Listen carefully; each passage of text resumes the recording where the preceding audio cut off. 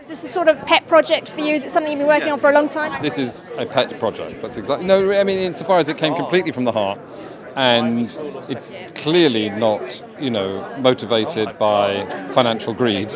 Otherwise, there'd be somebody in leotard in it or something. So this is a film without special effects.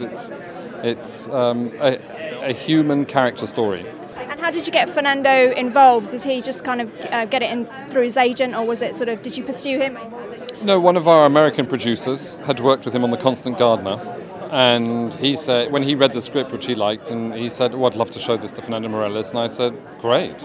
And he was due to make a Janis Joplin film, I think, and that, to answer what you were saying about how difficult it is, even with a great actress and with Fernando attached, that film didn't get off the ground for one reason or another, and so he was suddenly free and he jumped into this, which was lovely.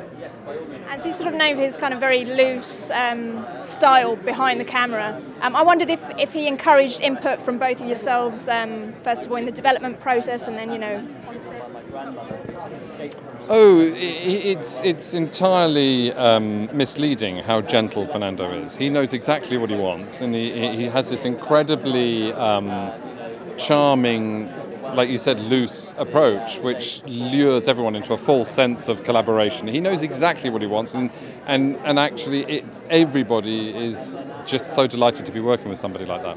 That idea of Fernando's looseness is deceptive, because if you look at when you see 360, the vision that he has, the transitions between scenes, the way he puts the story together, he makes it look so easy, but actually there's an incredible amount of thought and detail that's gone into what he does.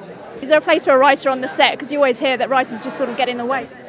There is if they're invited, and if the director, some directors, don't forget, are writers in their own right. So other directors like Stephen Frears or Ron Howard or Tom Hooper, whom I've worked with, they adore writers, and they want other directors that I've worked with, like Clint Eastwood, don't want the writers anywhere near the place. So it is, as a writer, you have to adjust yourself to the attitude, and obviously it's my preference to work with directors who love writers.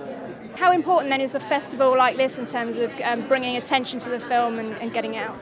It's vital. If you're operating in this area, making these kind of independent films, you absolutely need a festival like this as a showcase. And to have the opening night slots is even better for us. It's the perfect place to be. So the eyes of the world are going to be upon you. Are you nervous at all, or? Well, it's the first time for me having an opening film. It's Peter's third time, and he said it doesn't get any easier. No, it is pretty nerve-wracking.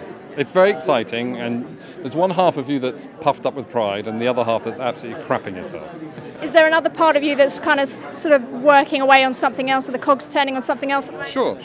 Yeah, we're with Andrew, in fact. We're working together on this a story about the rivalry between James Hunt and Nikki Lauda, which Ron Howard is filming. So we start shooting that in February. So character stories about two extraordinary men and their rivalry, where the racing is a backdrop. The racing will be exciting and dynamic and thrilling, but it's not. This is a backdrop to the main story. One last question. On 23, will any of your work be sort of surviving through the process? And I hear that an idea, that a sort of the central idea is still there, but not one similar thing other than that. So I think they've still kept the big hook, which I am not going to tell you.